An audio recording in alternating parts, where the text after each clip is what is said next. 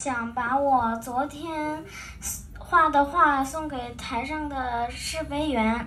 哟，你还带礼物来了？好，给我们看看好不好？是一幅什么样的画呀？你给哥哥们看。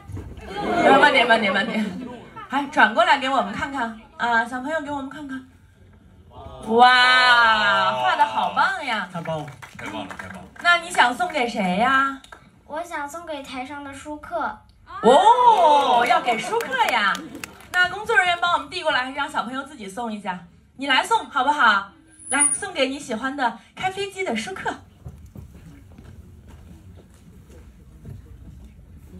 去吧，来，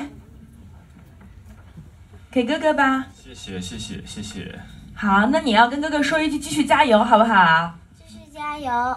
收到。好，哎，好了，来去吧。OK， 今天这个现场啊特别温情啊，因为我们拍摄的地方是机场，也很多很多的飞机一直在飞来飞去，就是那个声音会让我永远的记住。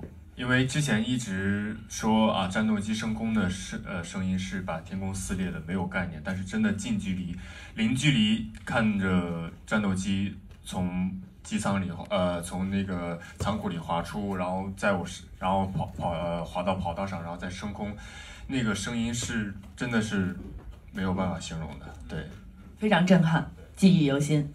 好，的这些机型和设备，大家有什么？演员们分享一下拍摄时候的感受，好不好？胡军老师，您先来吧。我确实比你们要那个，我们这些人啊，确实比你们要那个有点优势，你知道吗？啊，我们确实坐进了这个歼20的座舱。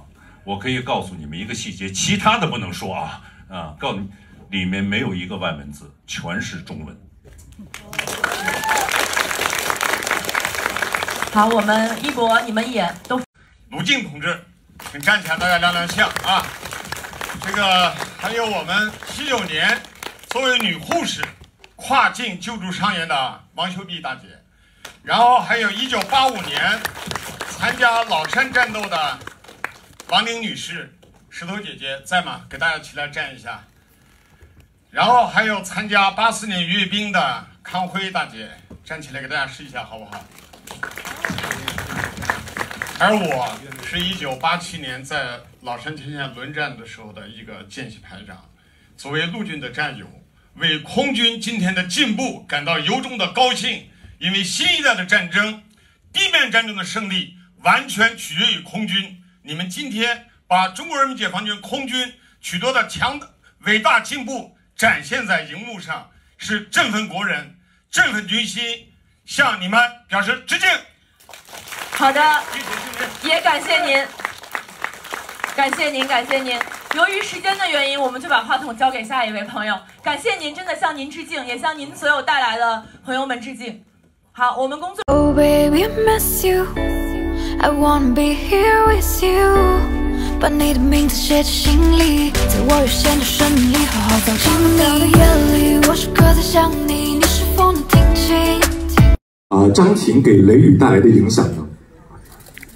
张大队就像是师傅也是兄长一样，带着雷雨进步，把雷雨带到了试飞院，然后成为了试飞员，然后从开始的高傲，然后倔，然后慢慢的跟张大队慢慢的理解，然后进步，最后成长，因为毕竟是经历了生死。对，没错哈，我们看到见到了真实的是什么样的感觉？